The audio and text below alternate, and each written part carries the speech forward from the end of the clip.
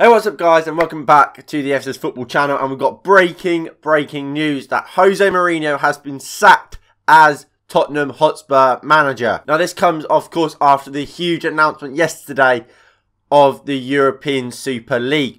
Now the reports are that Jose Mourinho has refused to train Tottenham this morning, and that has led to Jose Mourinho receiving his P45. Now this announcement of course comes 6 days before they are due to play in the League Cup or Carabao Cup final against Manchester City. That's on Sunday, so 6 days beforehand.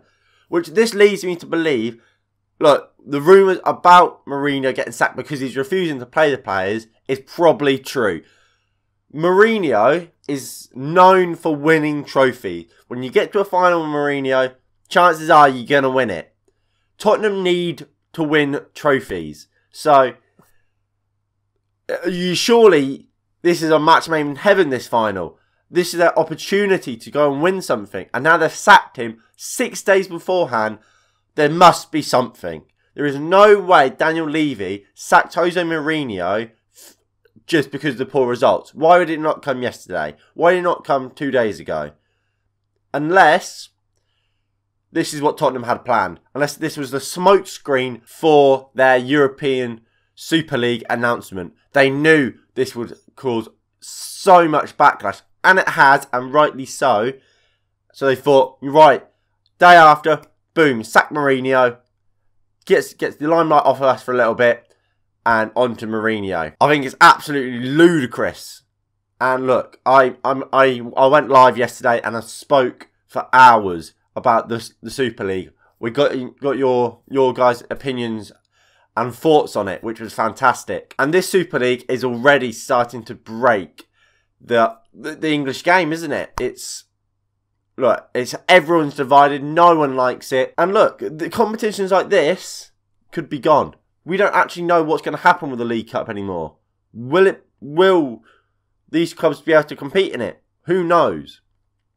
It's all up in the air, and Tottenham have lost their manager because of it. Now, Tottenham have confirmed that Ryan Mason will step in for Jose Mourinho until the end of the season. And then obviously they'll look at a new manager. At the moment, Julian Nagelsmann is the favourite to replace Jose Mourinho at Spurs. But look, will Julian Nagelsmann want to be part of Tottenham, especially if they're in a Super League?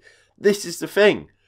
People that love football are against this idea of a Super League. With Spurs going into it, they're going to be like, what? One of the first teams looking for a new manager while in the Super League. It could be very, very difficult. Just quickly on the career of Jose Mourinho at Spurs. He's managed Spurs for 86 games, winning 45 of them, drawing 17 and losing 24.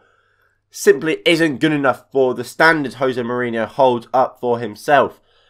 And I think his demise has really been that defence. That's a part of a Mourinho team that has to be solid, has to be reliable, and his Spurs defence, like it was for Manchester United, has been anything but. And I think that has really cost Jose Mourinho his job. And it'll be interesting to see where Jose Mourinho goes from this. Does he get another job in Europe? Does he go to the Super League? What will happen? Anyway, that is going to be it, as that's all the information we really know on it.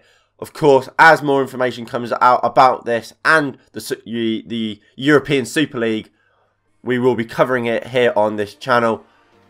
Anyway, like I said, thank you all for watching, and I'll see you all in the next one in a bit. Peace.